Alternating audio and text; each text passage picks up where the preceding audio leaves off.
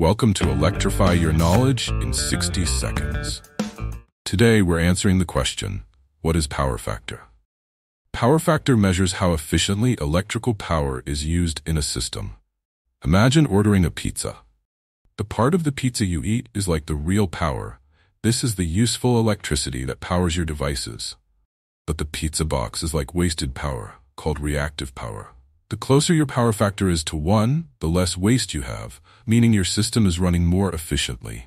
Did you know?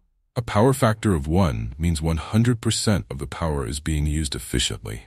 But large industrial machines often have a lower power factor, which leads to more wasted energy due to reactive power. Want to learn more about how power works? Subscribe for more quick and easy electrical tips every week.